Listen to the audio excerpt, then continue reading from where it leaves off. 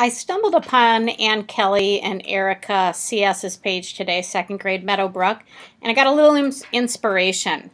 I took a look at their links to their spelling lists, which if I click on any of these, you'll notice that it is a link to a Google Doc that they have made. And I thought to myself, now wouldn't that be better if those could all be a link to a folder in Google?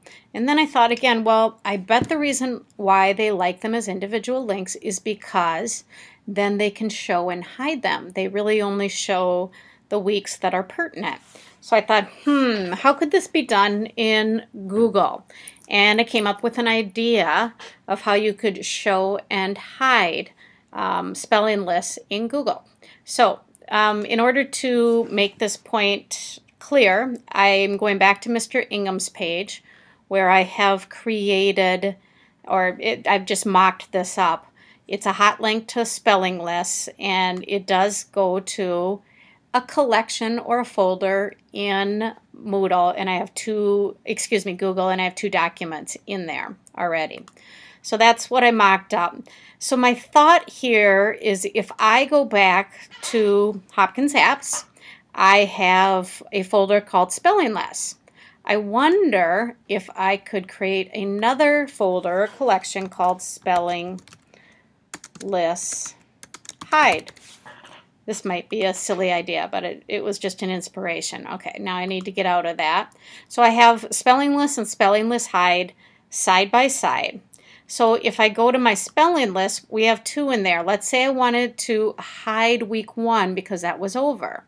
Could I take that and drag it into Spelling List Hide so it would remove from spelling lists?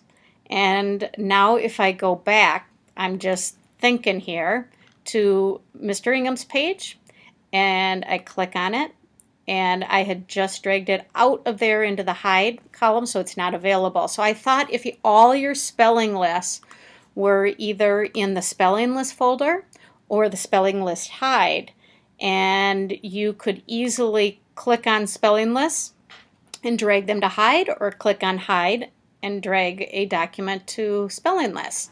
That might be a nice alternative to what you do with the Winker here with the individual links to these files. And that way you could take this whole chunk of content from here to here and you could reduce it down to one line or one link. I think that would be better for a page. And hopefully some others of you agree. I don't know, it could be a silly idea. Just a thought.